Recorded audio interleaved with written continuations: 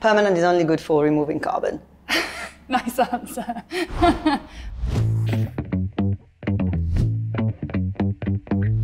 You're a beach girl. I'm a beach girl.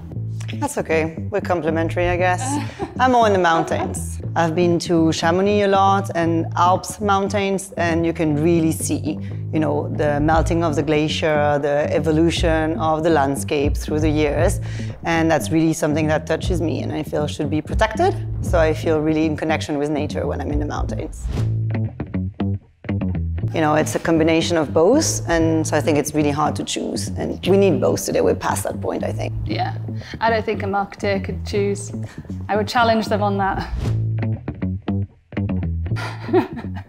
Not that I'm ashamed by it, but well, other people might be when they see me at karaoke. But singing is something that I have done my whole life, and I very much enjoy.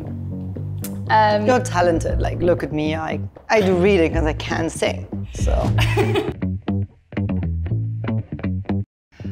Well, as someone who has both, I would go for the least permanent piercings. Permanent is only good for removing carbon. Nice answer. Both.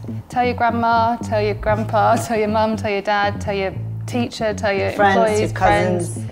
Yeah, just spread the word and take what action you can.